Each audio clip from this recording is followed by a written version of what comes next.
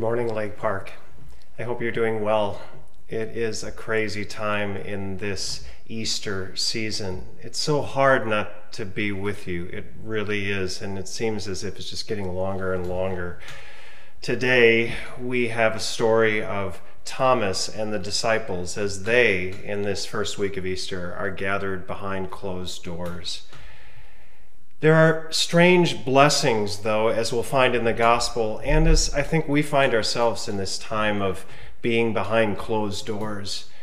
Blessings that we've had as a community. I can't tell you how grateful I am for you and for our amazing Holy Week that we had. In a strange way, we were able to reach out to so many more people this last Holy Week. Thousands of you watched these digital services, and we were able to share them with family and friends throughout the country.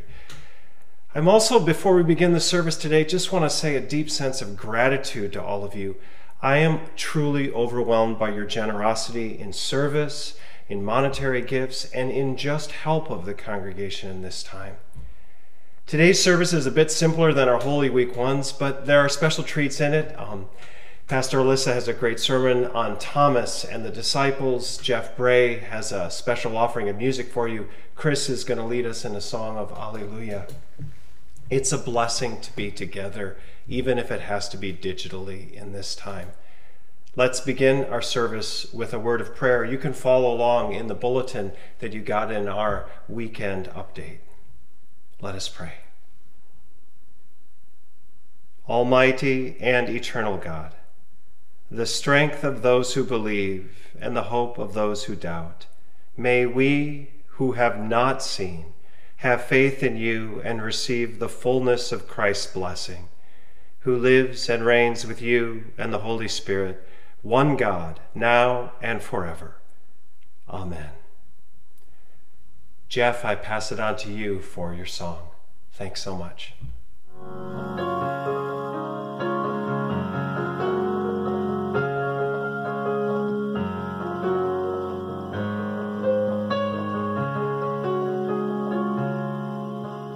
What will be left when I've drawn my last breath beside the folks I've met and the folks who know me?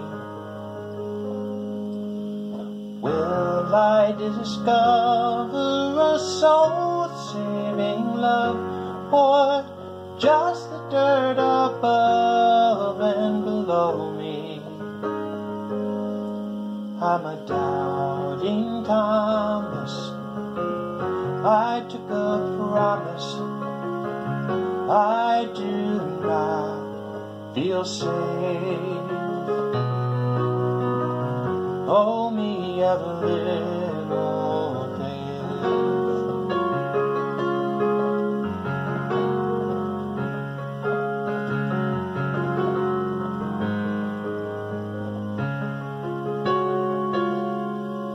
Sometimes I pray for a slap in the face, then I beg to be spared, 'cause I'm a coward. If there's a master of death, I'll bet he's holding his breath, 'cause I show the blind, tell the deaf about his power. 'Cause I'm a doubting Thomas. I can't keep my promises, 'cause I don't know what's safe. Oh, me ever little faith.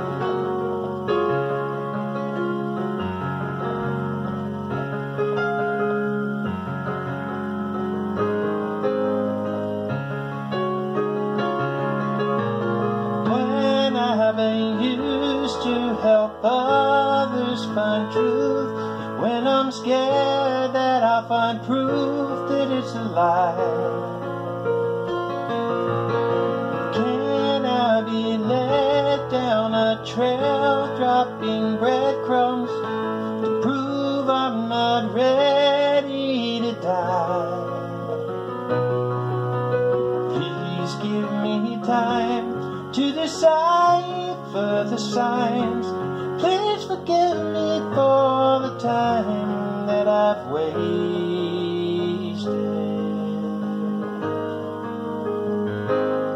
'cause I'm a doubting Thomas. I'll take your promise, though I know nothing safe. Only every little faith.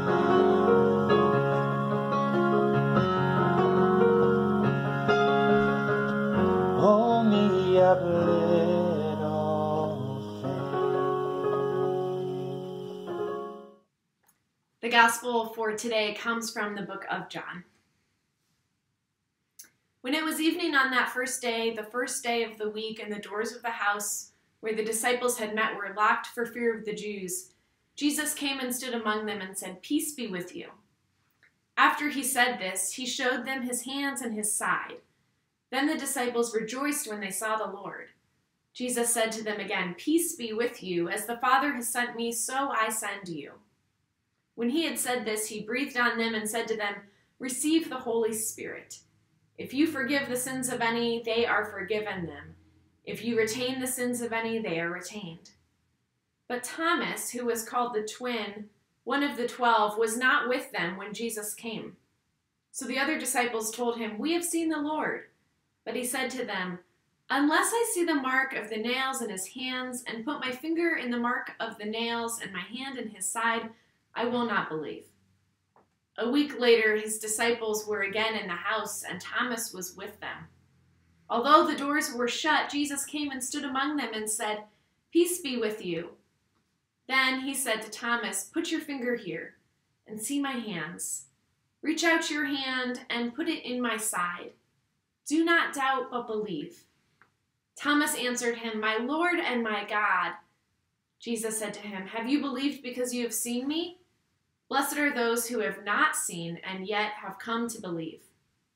Now Jesus did many other signs in the presence of his disciples, which are not written in this book, but these are written so that you may come to believe that Jesus is the Messiah, the Son of God, and that through believing you may have life in his name. Last Sunday on Easter, we heard the story of how Mary encountered Jesus in the garden, outside of the tomb, and went back to tell the rest of the disciples the good news. She said, "I have seen the Lord." But this week we get the rest of the story, and it gets a bit more complicated.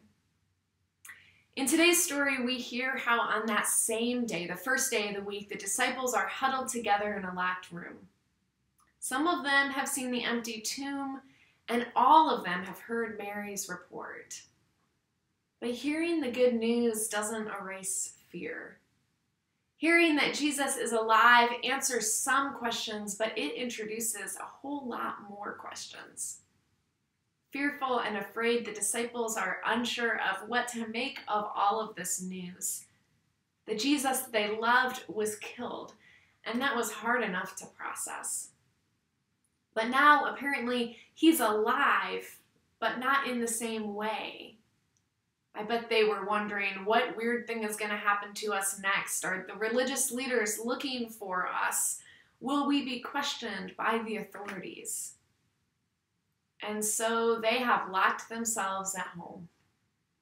And it's in that locked room, through closed doors, that somehow Jesus comes and appears to the disciples, right smack in the middle of their fear and loss.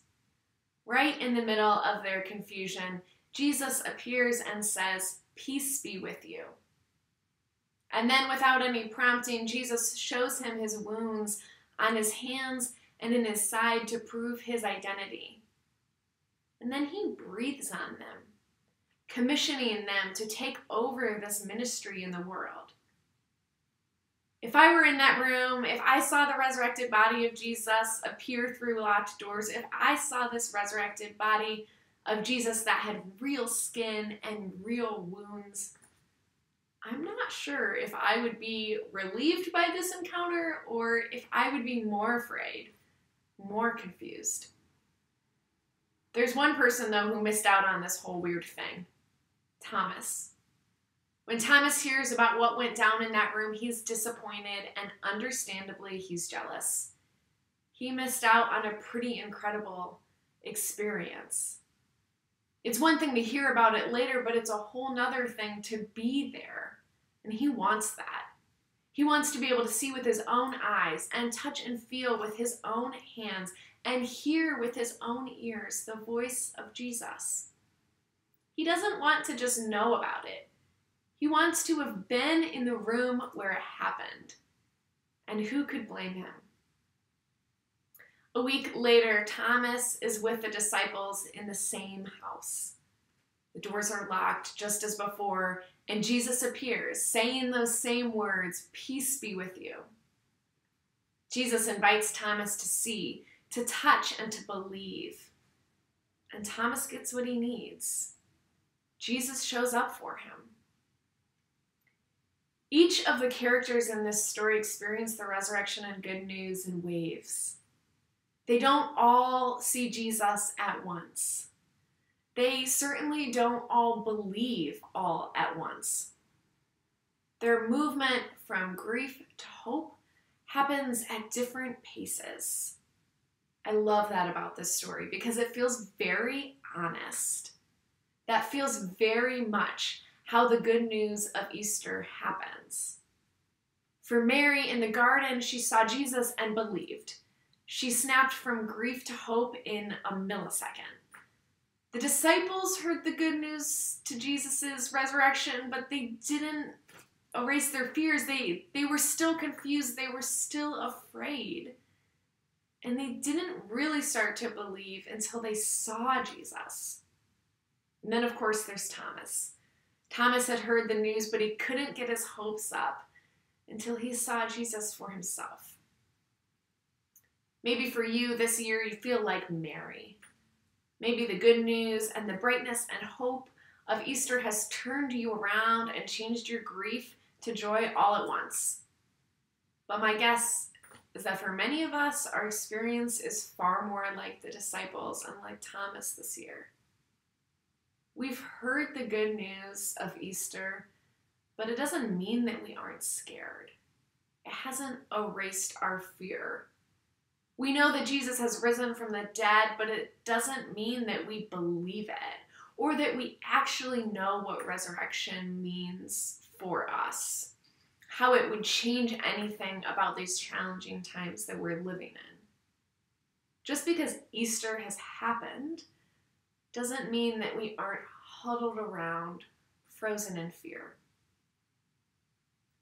Like the disciples, we're all having this life-shifting experience, but we aren't all responding and processing it the same way. In the midst of this world turned upside down, our ability to see and touch hope fluctuates by the minute, and it hits all of us differently. Hope and belief, these things, they come in waves, ebbing and flowing. Maybe sometimes it feels like you're seeing and touching hope and comfort. Maybe there are other days when fear and frustration feel closer at hand. That's okay. Because today's story isn't about how we muster up hope or belief. The story we get today is about what happens when we can't seem to find any. In our fear, in our doubt and confusion, in our frustration, in our irritation at our political system, when we're bored at home, or maybe bickering with our family behind closed doors, Jesus shows up. That's the good news. Amen.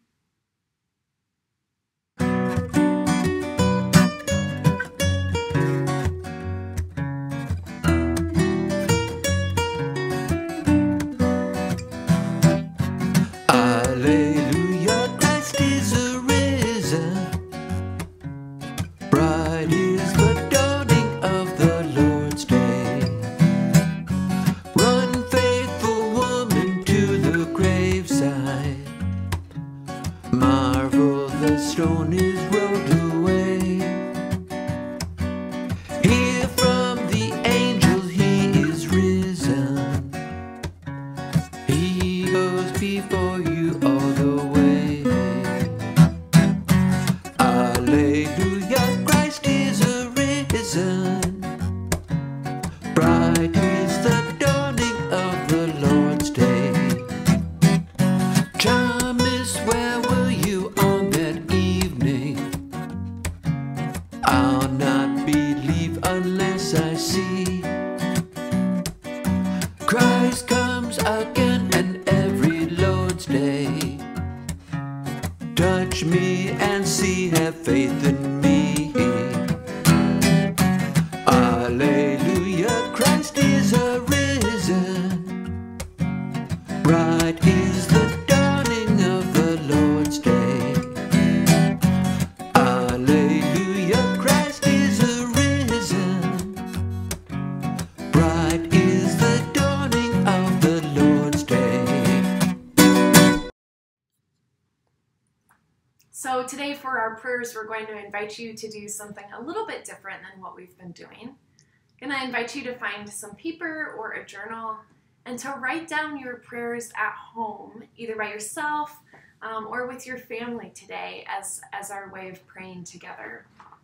We invite you to lift up the prayers that you have for our world, for your neighbor, for yourself. In our scripture today, we hear about how Thomas wants something so desperately from God. He won't settle until he gets to see Jesus himself, until Jesus shows up for him. Today, as you write your prayers, I invite you to just think about that for yourself. Where are you longing? Where are you desperate for Jesus to show up? What places of fear or worry, concern or doubt do you want God to show up in? Write those down, pray those in your own home.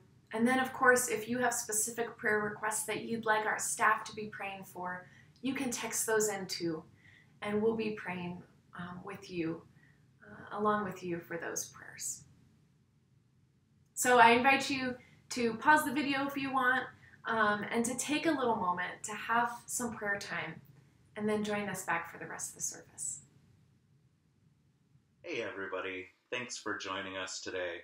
Hey, a few ways you can continue to stay engaged and help in our community is to continue to support both the Little Free Pantry and the Phone Tree. Keep making calls, keep checking in on each other. Let us know if there are any specific pastoral care needs that you or someone you know of has. Feel free to reach out to me at seth@lakeparklutheran.com. Also, we do have some resources available from generous offerings from people in our Lake Park community. If you are in need of food help or some other things, please reach out to me and we can see if we can help you with that. We're here to support everybody the best that we possibly can, so don't hesitate to reach out to me. Also, I hope some of you were able to enjoy the watch party and join with the adult ed last night. That was really fun. Thank you, Anne, for doing that. We'll join again next Saturday evening at 7 p.m. and continue the discussion. Also, join us this week on Wednesday night for our midweek service, and then we'll have a little happy hour with me on Zoom after that. Also, another way you could start to engage a lot of the world right now is stress baking. So put that to good use. Bake things that when we can join back together again in the flesh and have fellowship, our freezer is fully stocked with things to nibble on. So bake cookies and bars and stuff like that. Put it in your freezer, and when we can come back to church, you can bring them there. And we'll have a great backstock for celebrating when we're reunited. Also, join us right after this service. Go back to the YouTube channel and there will be a fresh stream, but I am going to have Pastor Kim, formerly known as Vicar Kim. If any of you remember, she was a vicar with us at the beginning of that program probably over a decade ago now. And so she's going to join me on Zoom and we're going to get to chat, and you can send any questions in the comments on the side there and we'll try to answer them, but it'll be great to see Kim and get to talk to her.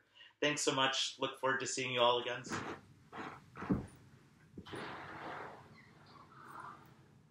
Now receive this blessing.